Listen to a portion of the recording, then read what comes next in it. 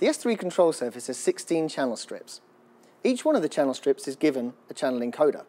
The channel encoder gives us one type of parameter for all of the channels that are currently banked to the surface. So, right now I have input gain targeted to the channel encoders for all of the channels currently on fader bank A.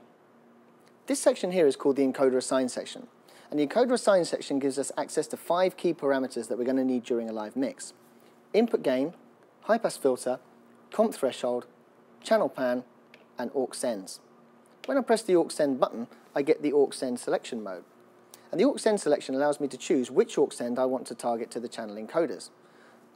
To choose an aux send, all I do is press the encoder associated with it. So if I want to access aux send 3, I press the encoder for aux send 3, and aux send 3 is now spilled across the channel encoders.